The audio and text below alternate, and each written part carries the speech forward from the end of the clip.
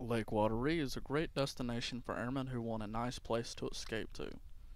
Since 1987, Shaw Air Force Base has owned 25 acres of land that is used as a vacation spot, offering countless activities for airmen and their families.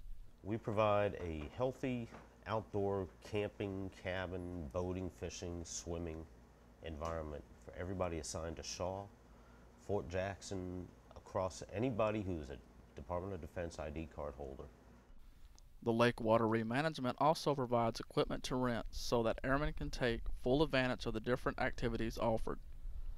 In addition to camping gear like cabins, tents, and RVs, people are able to rent a variety of boats and pavilions.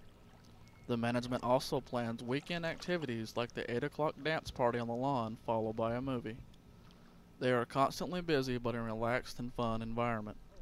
Our weekends are filled up every season. Right now we don't have an available cabin on a weekend until September 10th, and that started early May.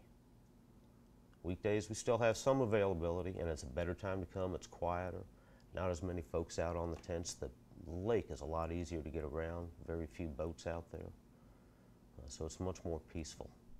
Lake Wateree offers more than just material items. It allows families quality time together who may often spend time apart. In the comings and goings and the constant deployments, this provides a needed respite, relaxation, away from the hustle and bustle.